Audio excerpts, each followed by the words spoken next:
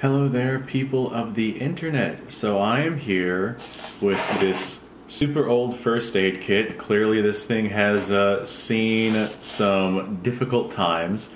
And I was going to dig into it, and I figured to myself, hey, since I'm doing this just for fun, you know, I'm the kind of person who likes this kind of stuff. Maybe there's some people out there who like this kind of stuff as well. So I figured I'd go ahead and record me just digging through this first aid kit, and hopefully we can find ourselves a date on it, see what time this first aid kit, you know, actually existed and was...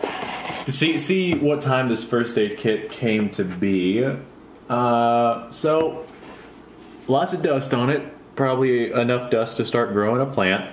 Our labeling is very adamantly falling apart on both sides. However, the rear side is in much better shape. I also noticed a barcode, so it can't be too terribly old. Now, whenever I tried opening this thing, the front little tabs, they didn't bend. They just snapped off immediately. So that tells us that this thing right here is probably pretty old. But let's go ahead, open her up. Oh boy, that smells fantastic. It smells like nail polish remover, licorice, and wet dog. That's exactly what that smells like. All right, so right off the pad, or right off the back, not pad, ABD absorbent pad. I don't really know what this is, but it is in there. So I'm not sure how absorbent it still is. It's very... I would not trust this to be sterile. It looks like it's seen some hard days. I also think I see rust on it. That's not a good sign. Let's see what else we have in here. iPad oval. This was the iPad before the iPad became a thing. I see some antibiotic ointment in here. This stuff doesn't really go bad even after it is expired, and the expiration date on this is 2006. So we have ourselves a general date area. Oh. Remember what I said about how this stuff doesn't really expire? Well, this stuff is not the color that it should be, so I'm willing to bet that's probably no good. Sterile gauze pad. I don't know how much I trust that.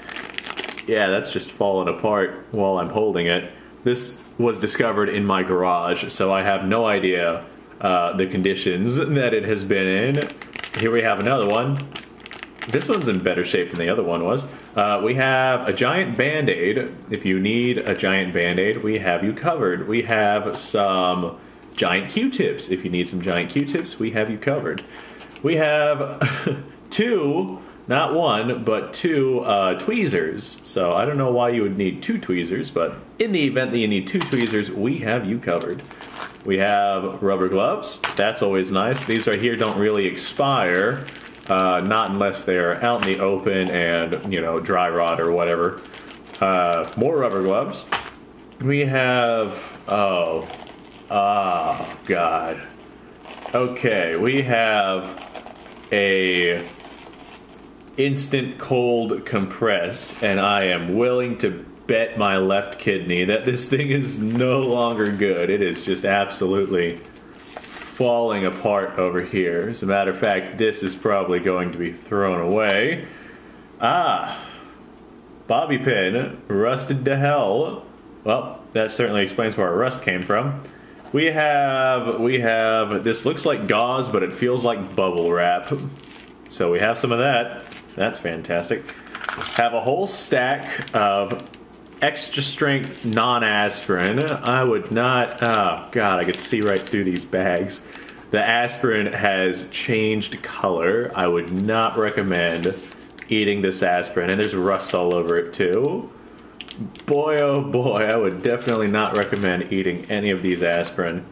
We have some antibiotic ointments. This stuff feels alright. It feels like ointment still. I'm not sure what color it is, but I'm also not seeing... oh, hold on. Okay, expires 2005, so a little bit expired, but it might do something. Decongestant tablets, that might be good for you. Also expires 2005.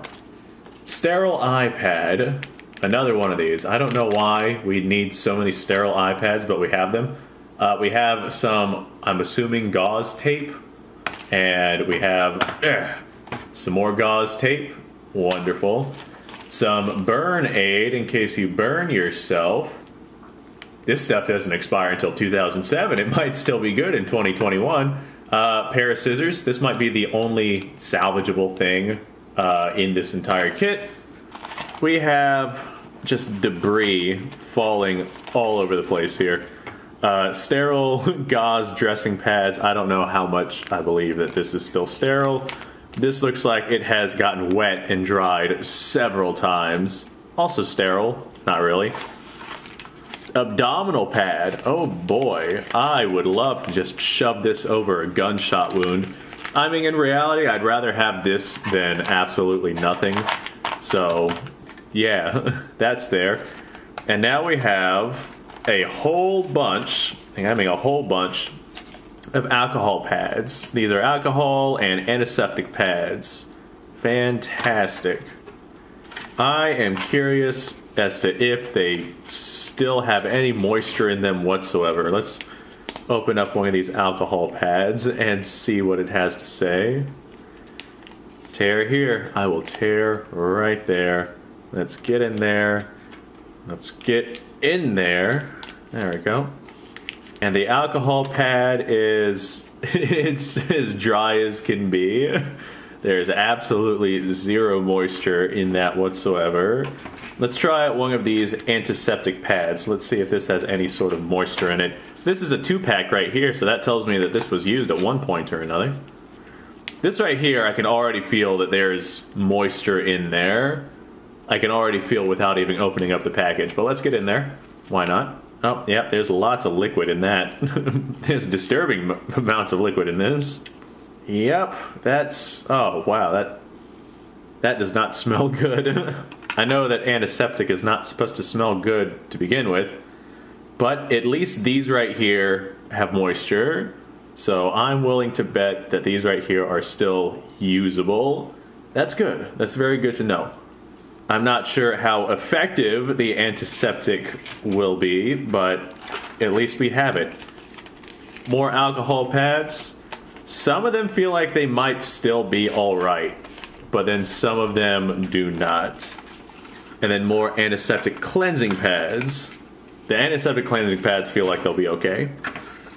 And then we have some of those open wide sticks that you stick in your mouth, but they're covered in bug giblets. So I would recommend washing those before sticking them into your mouth. Okay, we have a few more alcohol cleansing pads. These look like they're in different containers. They look like they're in aluminum as opposed to the paper that the other ones are in.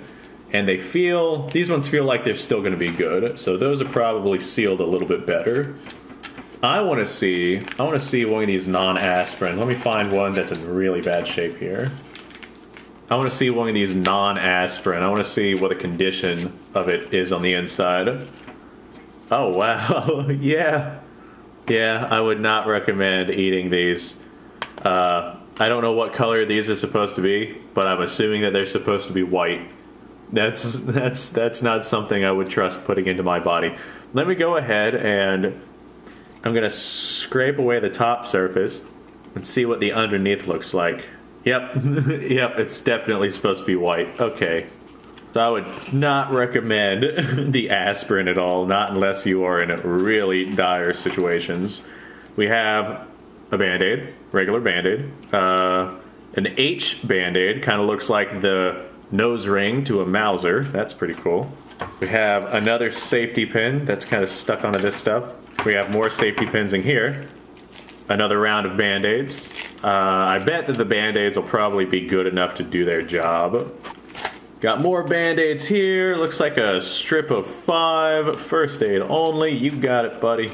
Got more Band-Aids. Plenty of Band-Aids. This one right here just kind of opened up and fell apart. So this is what the Band-Aid on the inside looks like. Very large, strange, unique looking Band-Aid. I bet this right here is for some pretty significant wounds. But I'm willing to bet that this right here would still work well enough. Okay, more Band-Aids. We got some...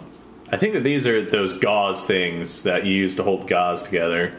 or they might be those wound closures, the wound closing things that they're almost like temporary stitches that you don't have to, you know, stab into your body. And what do we have here? I'm not sure what this is. Ah, okay. Little square band-aids. Man, we got all sorts of band-aids in this thing. Little tiny band-aids. And what do we have right here? We have more H-bar band-aids. Less H-bar, more like hourglass band-aids.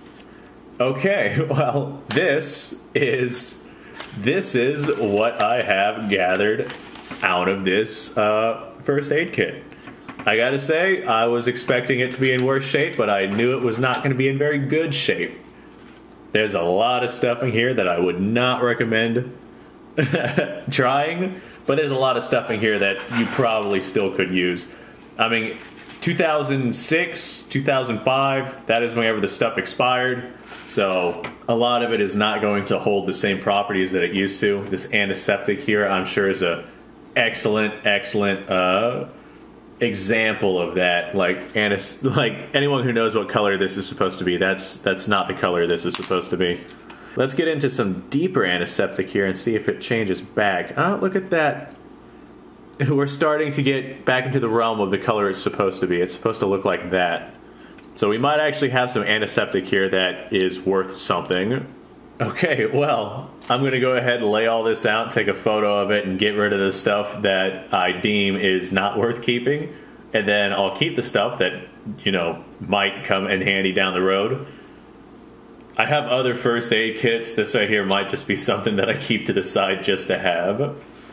Anyway, folks, I had fun with this. I definitely had fun opening this up and checking it out. If you had fun as well, let me know down below. This is kind of an experiment, seeing what people enjoy. And I enjoy doing these kind of things, so I figure the people who watch the stuff that I do would also enjoy these kind of things. That being said, thanks for watching. Go off, have a fantastic day.